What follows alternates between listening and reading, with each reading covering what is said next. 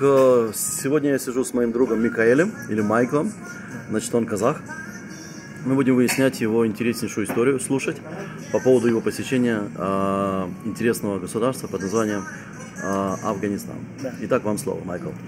В общем, как я сказал, да. В СНГ вообще не было билета. Да?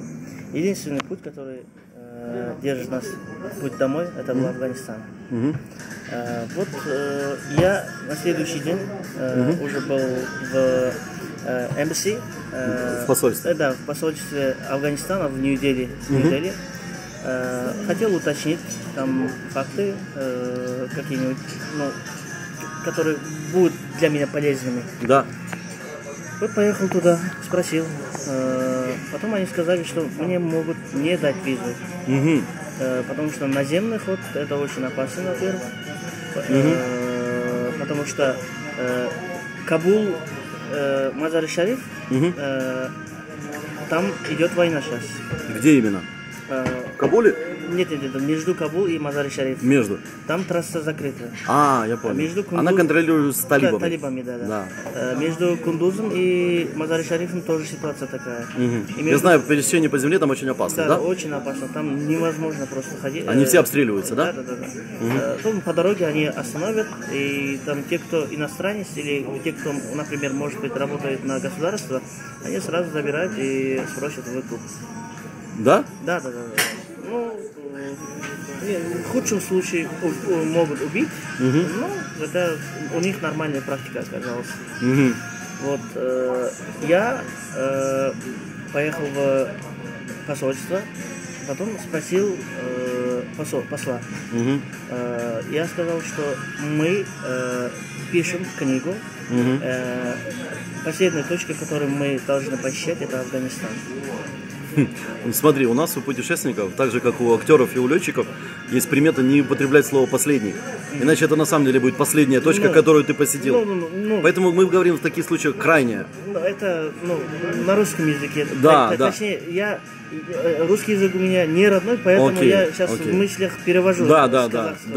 Поэтому прошу прощения. Извини, пожалуйста, что я тебя поправил. Вот, это крайняя точка. Крайняя точка, как вы сказали. Или завершательная точка, как угодно. Потом мне удалось встретиться с культурным послом Афганистана в Индии. И я сказал... В посольстве? Да, в посольстве. Я сказал, что я приехал сюда by cultural attention. Да, по культурным вопросам. Да, по культурным вопросам, то есть для меня нужен контент. Да, материал. Материал, да. Вот они долго думали. Это ты говоришь о контакте еще в Индии, в посольстве? Да, в Индии еще. То есть я спросил у них защиту, безопасность и культурную программу. Вот через 2 дня они позвонили мне, сказали, что да, ваш запрос принят, мы можем обеспечить это, но вы должны свой контент принести к нам, то есть книгу, например, вот какую-нибудь, что-то писали, вот, пожалуйста, вот аннотацию переведите, и здесь сделайте презентацию. Ну хорошо, я сделал несколько слайдов и распечатал его, и потом поехал в послу. Я писал официальное письмо, они там ответили уже было решено, что они мне дадут визу. То есть теперь нам оставалось только лететь в Афганистан и потом посмотреть. И последний момент, когда мы уже собирались лететь, у меня несколько друзей, знакомых точнее в Афганистане, которые вот раньше приехали в Казахстан, в конференциях побывали, вот через вот такие, так сказать, знакомые, да, они мне сказали, что я должен отказать правительственную охране. Отказать? Да. То есть, в смысле отказаться от него? Да, Отречься от него? От посольства. Ага. Посольство, они сказали, что в Министерство культуры тебе дадут охранника, да. Вооруженного. Вооруженного, да. Да. Но местные сказали, что мои знакомые сказали, что нет, не стоит, то есть идти на этот контакт. Идти на этот контакт, потому что в Афганистане были случаи, когда сами охранники подставляли, да? Подставляли, то есть они были на сговоре с Талибаном, то есть они просто вот как бы тебя охраняют. Потом сдавали за деньги Талибану. Просто позвонят, так мы через 10 минут будем здесь, вот таким образом похищали людей. Вот такие вот очень странная и страшная история вот была. А потом там ребята сказали, что они сами будут нас встретить, и они сами будут нас отвезти к... Кто ребята? О каких ребятах идет речь? Нет, знакомые. Откуда у тебя знакомые в Афганистане? С Афганистана очень много студентов учатся в Казахстане. У тебя есть знакомые, да? У меня студенты? Эти не студенты, в том числе и студенты есть. Да.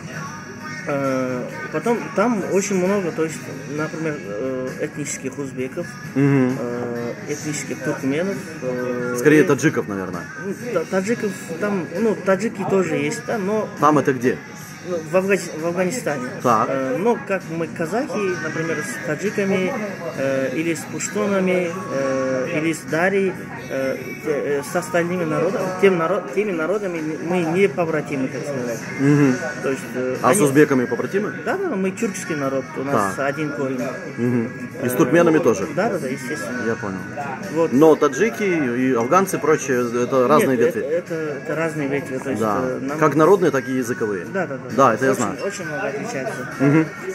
Вот там афганские узбеки сказали, что они сами нас встретят и отвезут в границу. Вот. То есть у тебя был план приземлиться в Афганистане и поехать на сухопутную границу с Узбекистаном? Да. Я правильно понял? Да, так точно. И приземлиться в этом, Мазари-Шарифе? Да.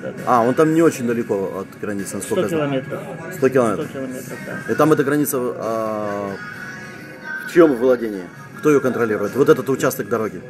От Мазари-Шарифа до границы с Узбекистаном? Это государственная. Да, то есть она безопасна относительно? Относительно безопасна. В Афганистане, так сказать... мне уже тоже так говорили. Да, в Афганистане слово безопасность это, как сказать... Очень относительно. Очень относительно. Там средний возраст жителей около 43 лет. 43 лет. То есть мужчины там проживают в среднем 43-44 года. Потом, в общем, я долго думал, потом все-таки я отказался от... Этого охранника, которого хотела тебе дать посольство? Да, посольство. Я отказался. А как ты это мотивировал? Потом, не знаю. Что ты ему сказал? Я ничего именно не сказал. Потому что в то время я должен был перед вылетом позвонить в Министерство культуры Афганистана. И спросить, где этот товарищ, да?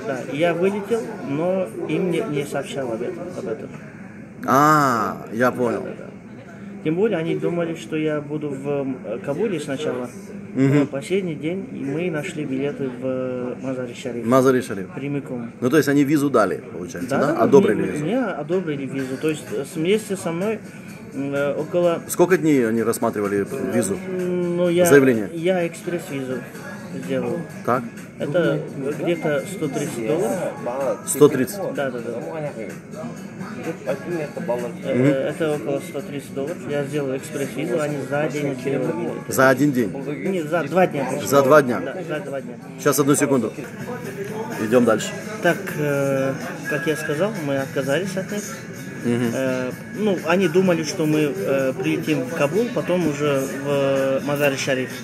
Но история была таким образом пошла, что мы нашли билеты прямой до Мазари-Шарифа. И им не сказали дату вылета, номер рейса, ничего не говорили? Я ничего не сказал. Но виза у тебя была? У меня виза уже была. Потом через 3 дня, по-моему, мы вылетели с Дели в Мазари-Шариф. Мы приземлились, там уже сидел в Аэропорту? В аэропорту, да, таможня. И они начали спросить, откуда, почему мы здесь, то есть, ходим. Ну, я сказал, что cultural attention. Они сказали, что вот, о чем речь, брат. Ты знаешь, они по-английски говорили? Да, по-английски говорили. Ты знаешь, что куда ты попал? Куда ты попал?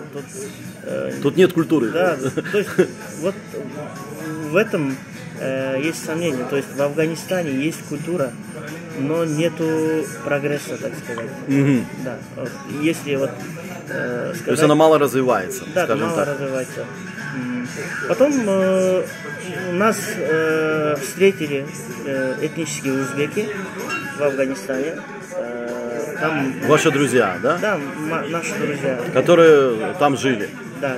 Которых ты знал еще по институтам всяким, по своим связям из Алматы. Да, по связям Алматы из Ташкента.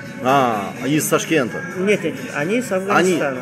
Но есть друзья, вот через, которые вот знаете их. А как ты так быстро нашел этих друзей и знакомых? У тебя просто широкий круг знакомых вообще, да? Ну да. Да? Да. Окей. И пока ты сидел, ждал визу, пока ты сидел в Индии, ты уже всех обзвонил, со всеми пообщался, да? Да, нашел. Отлично. Идем дальше.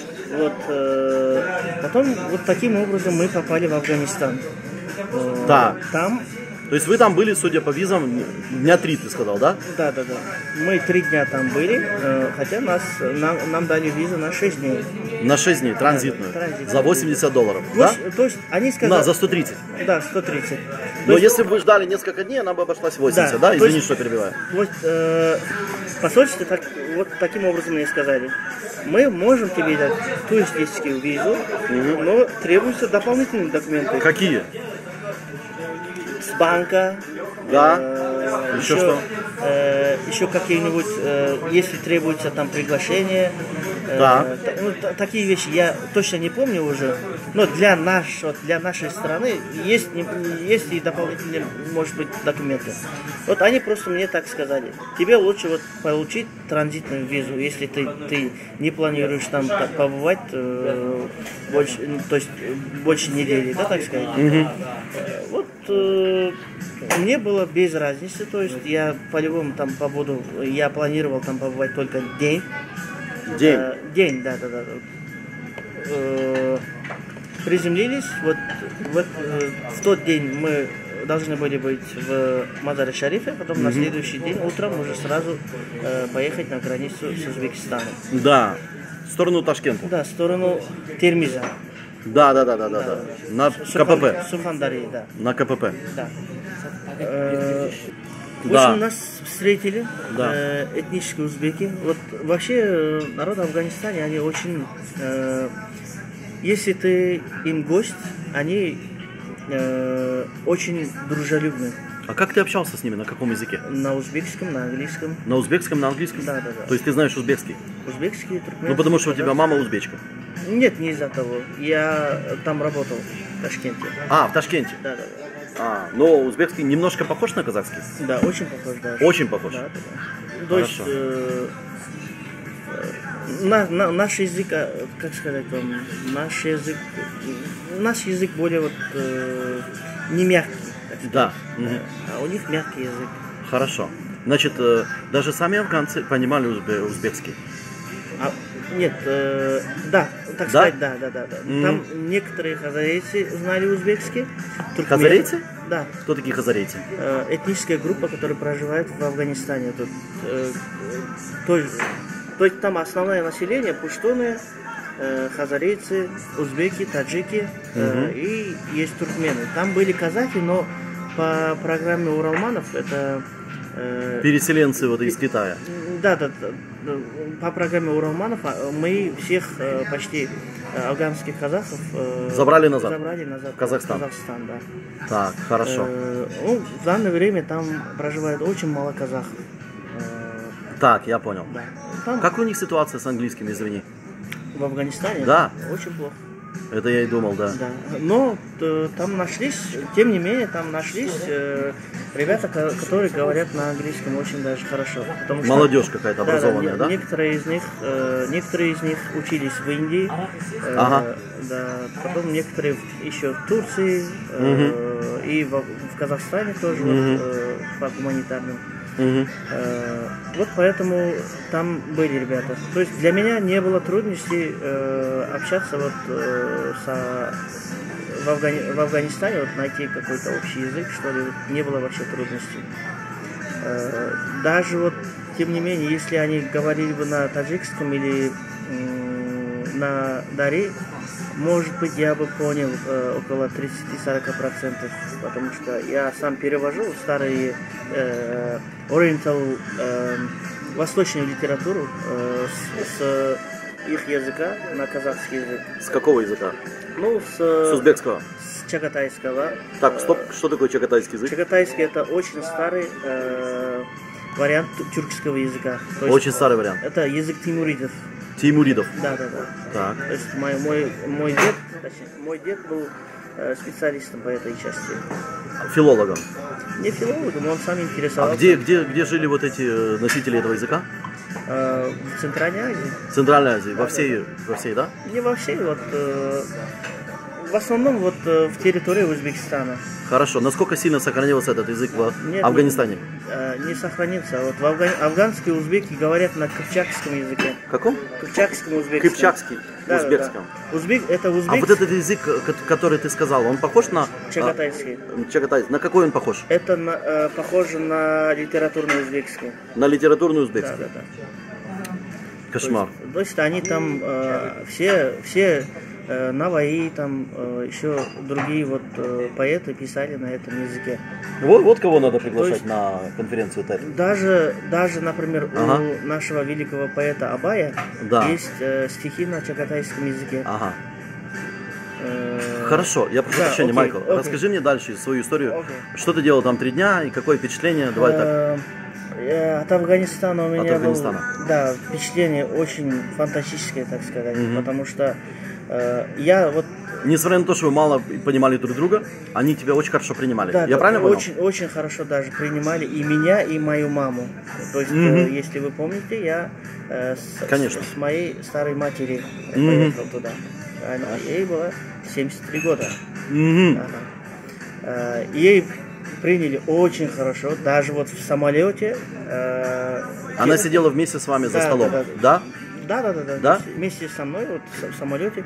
И там этнические узбеки, туркмены, вот все, которые видели первый раз, вот наших казахстанцев, то есть казахов из Казахстана, они очень обрадовались о том, что мы приехали сюда и начали звать гостей.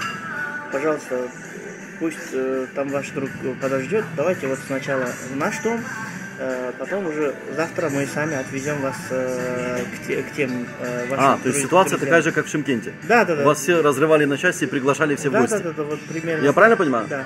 У меня здесь такое было вот, благодаря этому товарищу. Да. В некоторых смыслах даже больше, чем у нас, у них дружелюбность. Да? Не побоюсь сказать это слово. Очень впечатлил Афганистане.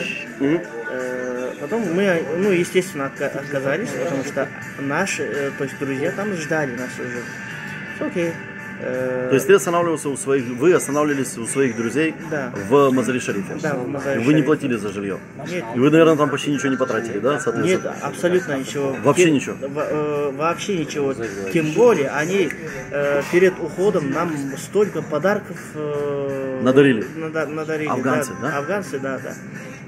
У нас даже вот рюкзак, 2 рюкзака было полным. Еще мы еле нашли места, которые вот можно туда запихнуть что-то новые, то есть подарки. Первый день в Афганистане, это после, как только мы вышли с аэропорта, там аэропорт охраняли вооруженные. Ну понятно. Это был мой первый шок. Я просто вот сначала просто думал, как можно охранять, как можно вот столько людей охранять один там огромная куча военных, да? Один аэропорт. С оружием. Там очень много было. Я так потом только вот подумал, что, я уже в Афганистане. То есть welcome. Да, welcome. То есть до этого времени я не сравнивал Афганистан ни с тем и ни другим country. Страной. Страной, да. И, в общем, первый у меня шок был количество охраны, то есть количество военных, которые находятся в территории аэропорта. Потом, как только я вышел с аэропорта, там была пустота.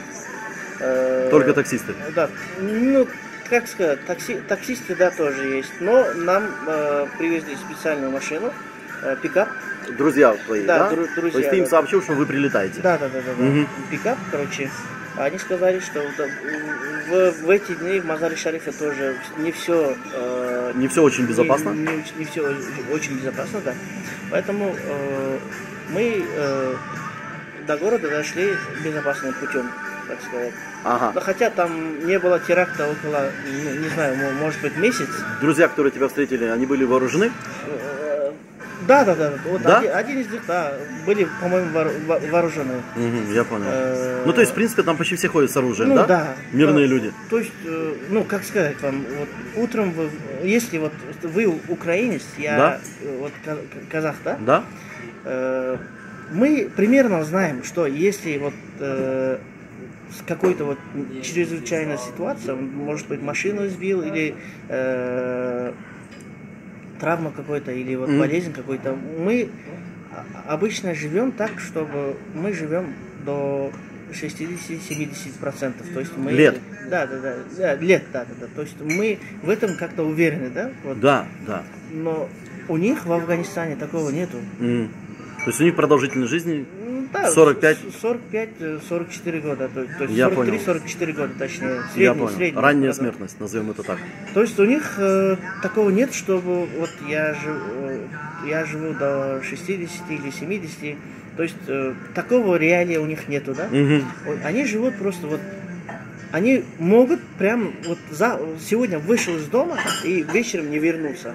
То есть поэтому ты каждый день должен сделать максимум того, что из твоих сил. В общем, сейчас ты будешь нагонять страху и жути. Расскажи мне просто, тебе задам один вопрос. Ты встретился с талибаном или нет? Нет, мы не встретился. Потому что вот когда мы были Хвала Аллаху. Я атеист. Атеист, ну, отлично. Когда мы были в Мазаре-Шарифе, Мазаре-Шариф был у государства, так сказать. Что значит у государства? То есть государственные войска. Да. То есть под контролем государственная армия, да. Государственная армия. То есть рядом Кундуз, она все еще находится у руки Талибана. И маленькие города, которые находятся вот в центре и там... Как вы доехали вот 100 километров? Я так понимаю, там самое сложное это по земле пересечение. Да. Это... Ну, подожди, мы к этому подойдем. Постепенно подойдем. Только начало. Да. Да. Давай распиши мне вот эти 3 дня, как они прошли, что ты делал там? Мы планировали побыть в Афганистане только 1 день. Да. Но мы были там 3 дня. 3 дня? Почему? Да. Почему? Потому что гостеприимство. Да. Это тоже. Утром, когда мы уже проснулись, я навещал мать, потому что в Афганистане женщины и мужчины живут отдельно. Не живут, а ночуют. Ночуют отдельно, да. Они были в разных частях дома. Да, они были на 1-м этаже, мы были на 3-м этаже. Но они все строго мусульман. Да, строгие мусульмане. Да, конечно. Потом, в общем... Да. Окей. Потом, в общем, на утро мы хотели уже выехать в своем направлении? Да, в своем направлении. Но мой друг сказал, то есть уже на тот момент друг, до этого времени был он просто знакомым. Да? Он сказал, если у тебя если у тебя хватило духа сюда приехать в Афганистан, да, то не надо торопиться. Да, не надо торопиться, просто посмотри город. Да. Я тебе все покажу. И вы пошли по мечетям? Я спросил у матери, давайте останемся еще на пару дней. Она подумала, ну если до свадьбы успеем, то без проблем. Ну хорошо, я сказал. И мы там остались. Да. Мы 9 утра. До свадьбы это значит, что у вас было там дней 5. Да. Да, дней 5-6 было. То есть мы вышли из дома утром в 9. Мы весь Мазар-и-Шариф гуляли вот пешком. Да. Да. Мы абсолютно там все видели. Как принимали вас местные жители? Местные жители... Ну, ты похож немножко, да? Тем не менее, я вот ты оделся в местную одежду? Оделся в афганку, то есть курду. Все в местную одежду, полностью? Да, и даже головной убор? Меня, так сказать, различать очень трудно. Я очень в Малайзии тяжело. Малаец, в Турции турок, в Индии индус. Да, я согласен. А мама как? Маскировалась? Не, мама не маскировалась, она была дома. То есть я не... она сидела в доме, да? Дома с женщинами, там у них свои развлечения у женщин. Они общались на узбекском? Да, на узбекском языке. И пекли лепешки? Да. Хотя жены моих друзей, они не были узбеками, но они совершенственно владели узбекским языком. Да. А там, я так понял, какая-то была узбекоговорящая диаспора, да? Очень много там. Много, да, в этом городе? Больше 5 миллионов в Афганистане вообще узбеков. Я понял. Особенности вот в этом городе, потому что он близко от Узбекистана. Ну, там, кстати, вообще мало, по сравнению с другими, именно вот в Мазар-и-Шарифе мало все-таки. Хорошо. Много узбеков в других провинции Фаряб. Фаряб? Да. Окей. Что ты делал 3 дня там? Мы гуляли, мы были в кафе, чайхане. Да. В мечети ходил? Да, в мечеть ходил там. Там очень, кстати, известное место паломничества. Это... Там очень старая мечеть одна, да, древняя такая? Там это в городе Балх. Это. Да. Мы туда не могли попасть, потому что часть Балха был под контролем талибан. А Балх находится около 20 километров от Мазар-и-Шариф. Теперь подумайте, что как они живут. Да. Но обстрелов не было, взрывов в городе? Я тогда не слышал. Вот в эти 3 дня было тихо? Нет, не было тихо. Я там видел пару пикапов, людей, которые с автоматами мимо нас прошли. Это было вот... я просто так смотрел.